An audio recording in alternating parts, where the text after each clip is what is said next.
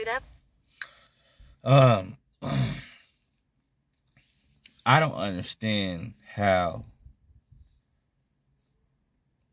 Usher gets into an altercation with Chris Brown.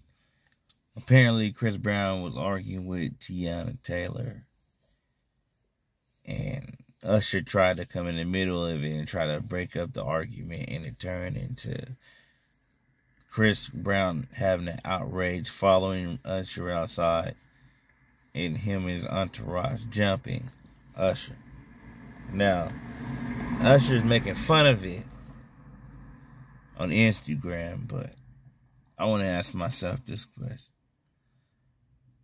Usher, you making all that money.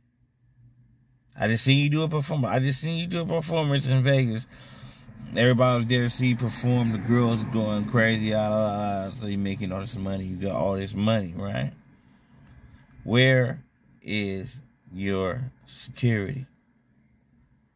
And they said that, he was there. His entourage got into it with his. How many entourage did you have, Usher? What are you doing with your money? Are you blowing your money? Because there's no way possible an R&B singer of your caliber should get touched by Chris Brown or either of his entourage. They shouldn't be able to touch you. You're a superstar sensation. You know, when we think of Usher, we think of iconic. We think of legendary. We think of it's an honor to meet you and touch you. We don't think of you being normal and getting maxed out.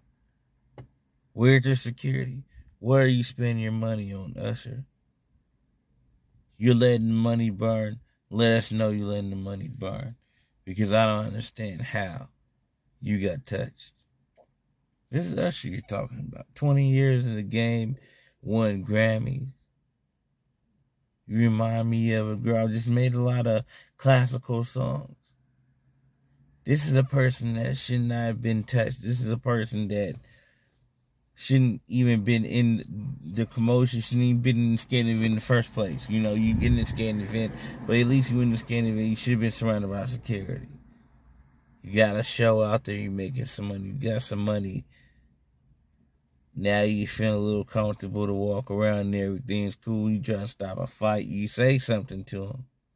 You walk out. He follows you. Him and his entourage beat the brakes off of you because you aren't secure. I just don't really understand it, man. You know, and Chris Brown, I want you to get back on top. I want you to do well. I want you to do shows in America again, but you just keep doing things that keep getting yourself banned. Keep doing things, get yourself banned to prove a point. I don't know if you're trying to prove that, you know, you're a real deal gangster, or I don't know if it's drugs.